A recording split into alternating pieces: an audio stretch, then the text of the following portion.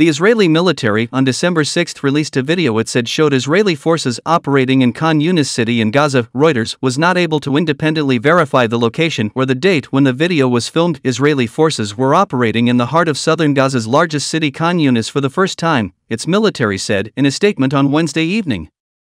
Soldiers had begun targeted raids in central Khan Younis, which the statement identified as a symbol of Hamas military and administrative rule.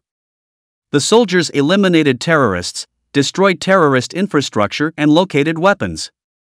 Israel unleashed its military campaign in response to a surprise October 7 incursion by Hamas fighters who rampaged through Israeli towns, killing 1,200 people and seizing 240 hostages, according to Israel's tally.